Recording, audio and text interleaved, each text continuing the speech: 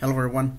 Yesterday I created a video that explained a little bit about inserting illustration pictures, shapes, icons, smart art, screenshots, things like that in Microsoft Office 365. So I explained how whenever you insert one of these items,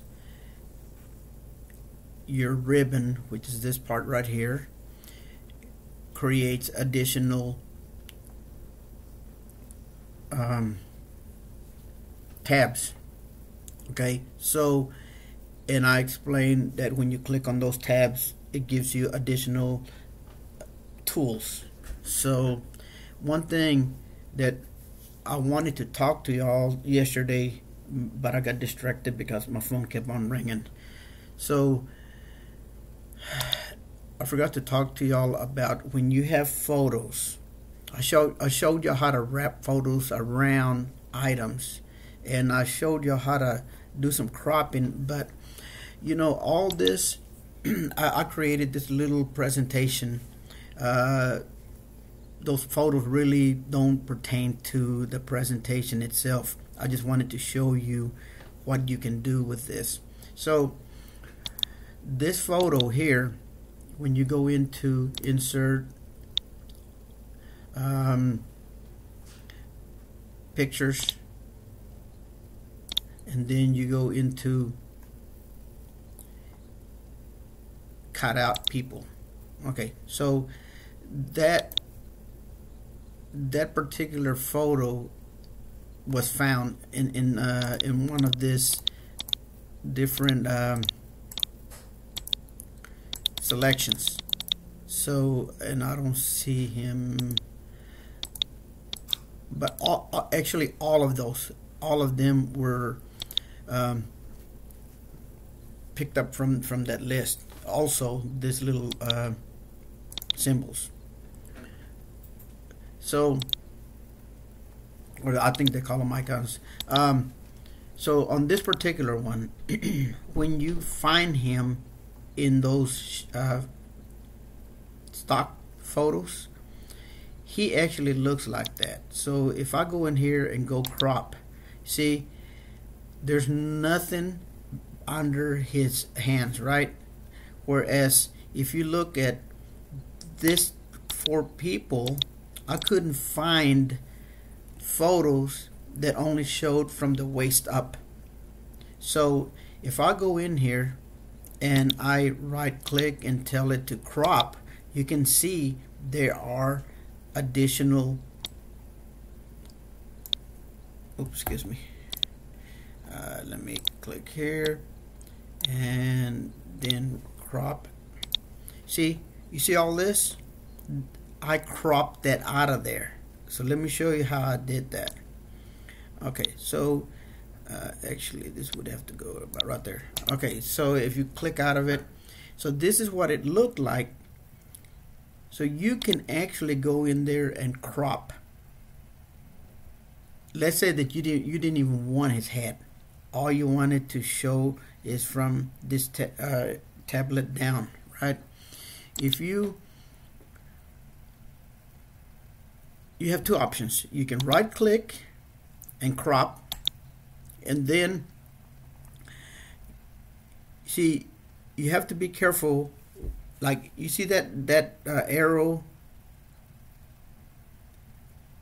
you don't want to use that arrow, okay, because that's gonna skew it.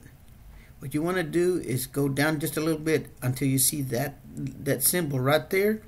Then you can crop, and you can tell if you're cropping because it kind of fades out the other part. And you release, it'll still look the same until you click away from it. Okay, so that is how you can crop items. Now I can enlarge, I can make it smaller. So these items were actually real, not real, it was the size of a page. Okay, so these photographs are huge. Another thing that I forgot to show y'all was how to bring in this symbols. No, actually I did show y'all that, never mind. But I brought this this little shapes. So the way I did that, I went in here and I found some shapes that I thought that would work with what I had. For instance, if I click down here, I'm going to move in this area and I'm going to put that symbol in there for her, right? Now, if I don't, you see how it's this thing here, I want it closer to her brain or her mouth. I could go in here and you see, if you go to rotate, you flip horizontal. Now this thing is closer to her. You can skew it also.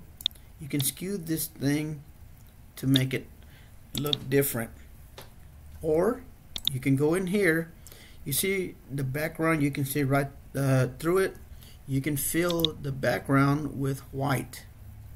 Okay, that way you could actually put some text inside there.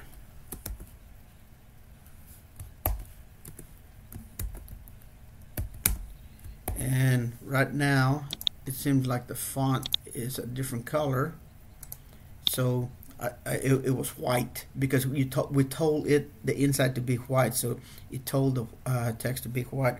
And you can go in here and enlarge it. Okay, I'm using commands, but you can go in here and select the size of text that you want.